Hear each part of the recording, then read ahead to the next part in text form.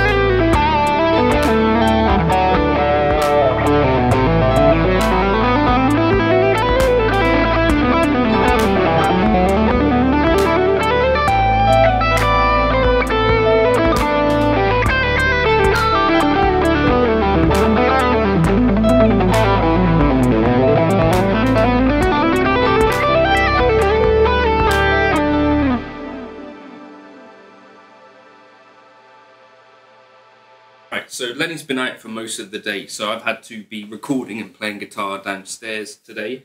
And it made me think about what is it about the experience that changes so much about being a guitarist between being up in that room and being down in this room. And I figured out that it's probably, I think, the speakers. Now, to demonstrate this point, I don't know if any of you have experimented with playing with headphones. So early on in that video, that's what I was doing. I've got these Massdrop HD 650, and they're essentially, you know, like Sennheiser, pretty expensive open back headphones, and even, or they might be 58X, something like that. But in any case, they're not cheap headphones, but in general, I find playing through headphones with guitar gear such an unsatisfying experience. And I think it's because we're just too close to the sound, essentially, right?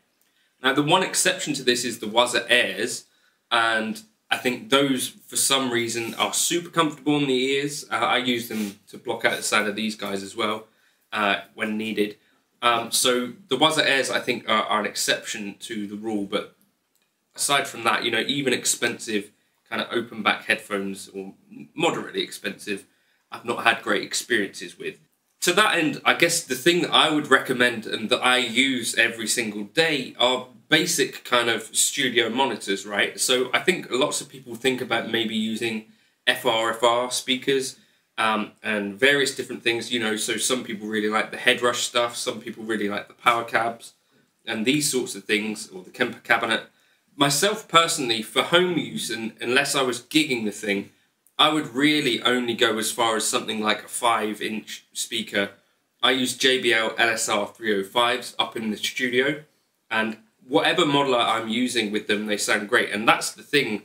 The point is for me that I could use any modeler with headphones and probably have a fairly dodgy time. And I'm not sure quite what it is. Maybe it's the feeling of being enclosed. Maybe it's cables running around. Maybe it's a combination of factors. Maybe it's having speakers right up in your ears. Something about playing through headphones, to me, is just not very fun at all unless there was airs. Any modeler that I play through the JBL LSR305s, which are not expensive studio monitors, by the way, I think there are plenty of other options. So leave comments below if you've got your favourite kind of studio monitors.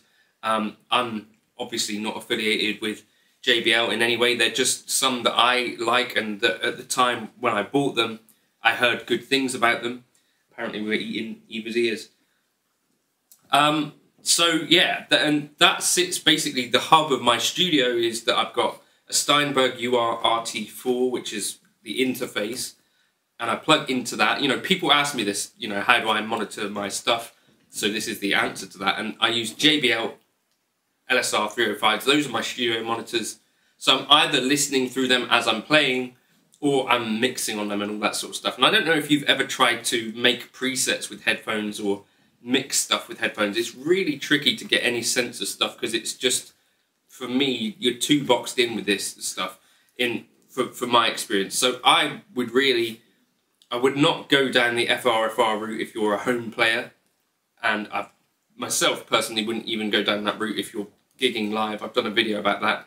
Myself personally, what I'm looking for on stage is something more like the experience of playing through a real guitar speaker. Hence, I bring a real guitar speaker. So, can you get off her ear? So, yeah. And then at home, some sort of... What are you doing? Stop it. Some sort of studio monitor. So I think KRK make some relatively good speakers. I think Adams makes some really good speakers. I think, is it Calico?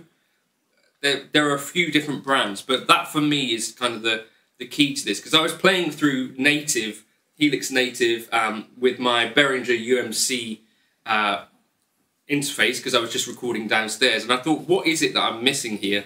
Then I went out into the car and I brought out an Henriksen Bud just so that I had some sound in the room, and that instantly feels way better. So even like a small amp, and I think maybe this is exactly what desktop amps are for, right? This kind of home thing where you don't want loads of volume, but you don't want to be sitting with loads of cables around your head either. So something like a Yamaha THR, something like a Katana Air, something like a Vox Audio, even a NUX Mighty Amp. These things, I think, this is what they're for, right? That's kind of between space where you don't want something super loud like a real amp, but you don't also want to be stuck with headphones.